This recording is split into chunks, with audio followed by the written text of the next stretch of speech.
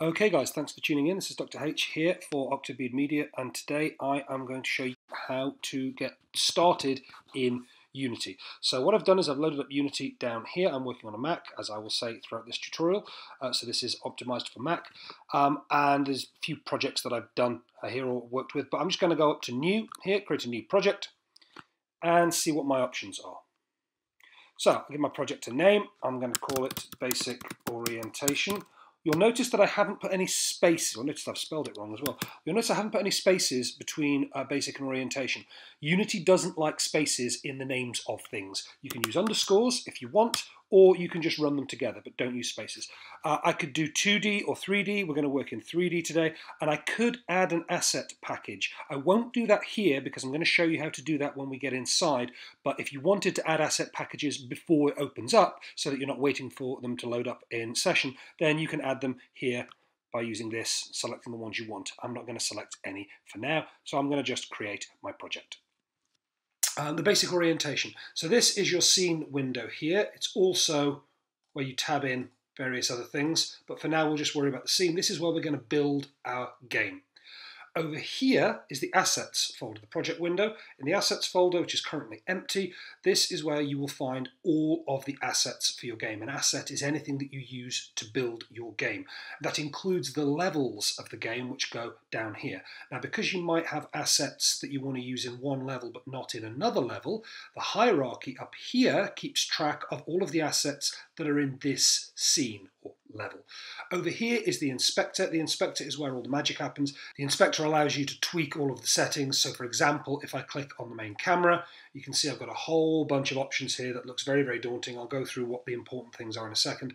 Same thing with if I click on the light. You'll also notice I'm getting these arrows, two of them there, two of them there. There's actually three. If I roll back, all I'm doing is rolling my middle mouse to zoom out. You can see I've got these three arrows. And that's kind of the first thing that we need to get into is basic orientation. The best way to do that is to create a solid and move it around within the scene. So I'm going to show you how to do that first. So in order to create any game object for your scene, you go up to Game Object at the top here, and you have a whole range of options. We're going to use a 3D object, and we're just simply going to have a cube. That's all we really want. And you can see now it's created a cube there. There's my cube, and the cube is, I can see if I look at the scale, 1 meter by 1 meter by 1 meter. The default unit size in Unity is meters. So what can I do with this? Well, I can drag the handles. I can click and drag it this way, or this way, or this way. So if I click on the red handle here, you'll see up on the axis, that's the x-axis. Remember the axes, x, y, and z from graphs, three-dimensional graph. That's the x-axis, and it moves only in one dimension, just along the x-axis. Same thing for the z, which is generally considered backwards and forwards. This is side to side. And the y-axis is up and down. You may notice when I'm moving these that the numbers up here are also changing. So if I drag it this way, only the z value changes, only the x value, and only the y value. Now the cool thing with the inspector is I can also type numbers into these three boxes, which I'm going to do. I'm going to reset it to 0, 0, 0. Oops, that first 0 didn't go in. And that puts it right back at the start where it was. That is my cube. Now, the first thing you're going to want to know is how to move around and look around, because this is a 3D platform. So if you hold the Alt key on the keyboard and you hold the left click, you can move and you can look at a different orientation. You can look around, underneath, side to side, so on and so forth. This will become very, very useful once you start building your scene. If you hold the Alt key on the keyboard and hold the middle mouse button, you can move side to side like this. And as I said before, if you roll the middle mouse button backwards and forwards, then you can zoom in and out. You can also press F on the keyboard to frame on whatever object you have selected. That's incredibly useful. So here you can see I've got my cube and I can move it. Now you can drag the central area and move it in all three dimensions at once. This is a bad idea, and I'll show you why. Let's say I was to have two cubes in my scene, not one, and I'll show you how to do all this stuff in a second. Let's say this other cube is a bit smaller. And then let's say this other cube is a little bit closer to the camera. Over here and over here. From this angle, it looks like these two boxes, here we are virtually in the same place. But of course, when I move it, they're not. If you grab something by the middle and move it around to line it up, it might look like it's in place from this angle, but then when you rotate and turn it around, it isn't. Okay, so let me show you some of the other tools. This is the movement tool. It's also called the translate tool. Using the name translate will be very important if you want to do any of the scripting tutorials, because if you're going to use the translate function when you script, you have to call it translate. You can't just call it move. It doesn't know what move is. So that's the translate function, and it's this tool up here. You've also got the rotate, which allows me, of course, to grab it in the middle and flip it in all directions at once, which might be useful. Command Z to undo.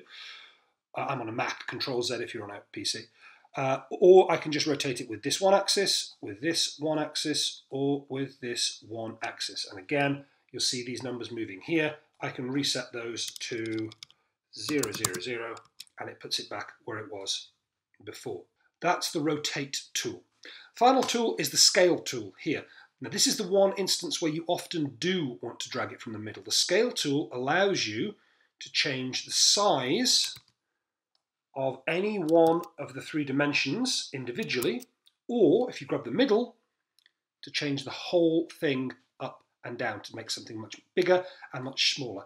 And as always, you can see the scale here is 2 meters, 2.7 by 2.7 by 2.7. I'm going to put this back to 1 by 1 by 1. I'm not going to put it to 0, otherwise it will be infinitely small. So these are the main 3 tools that you're going to be using up here. You've got translate, you've got rotate, and you've got scale. These can also be found on the keyboard by using the shortcut controls W for translate, E for rotate, and R for scale. It's quite handy that these keys are all side by side, because that way you can find them and you know what you're doing.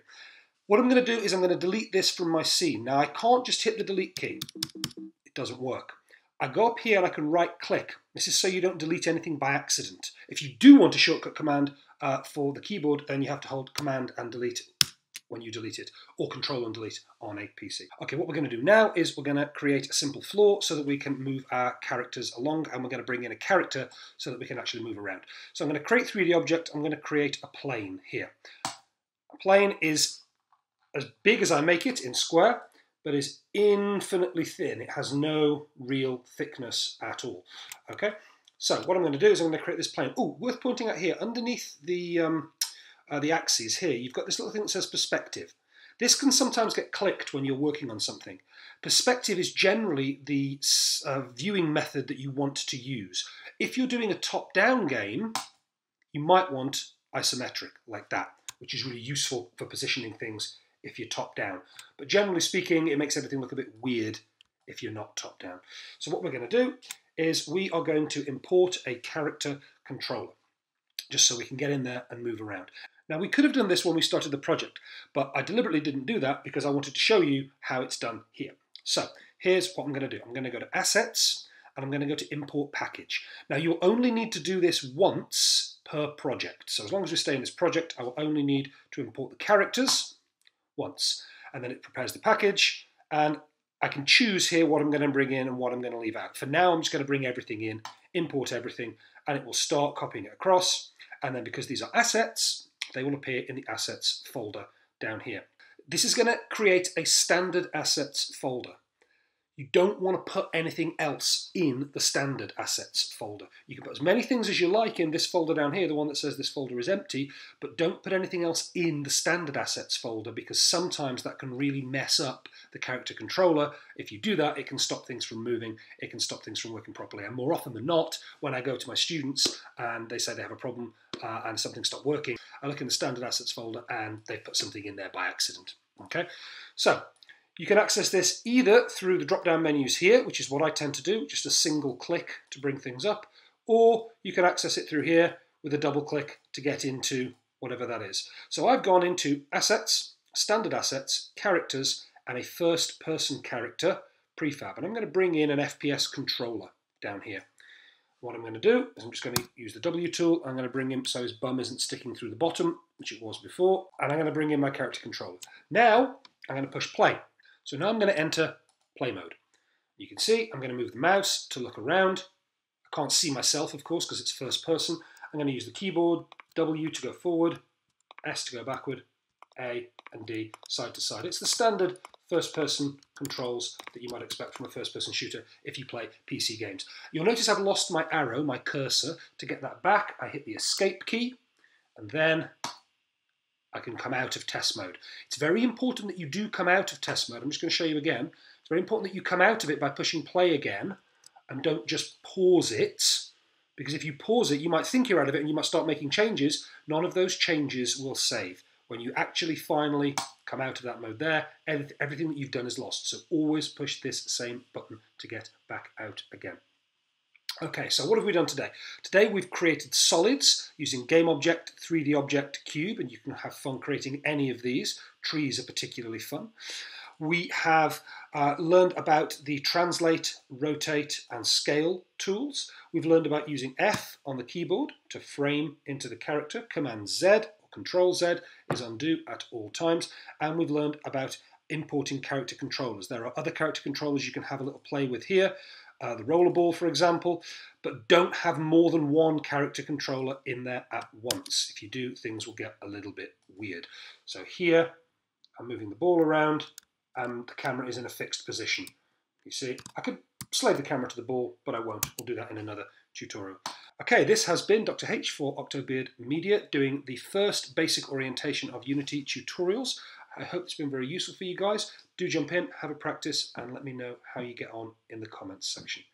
Thank you very much.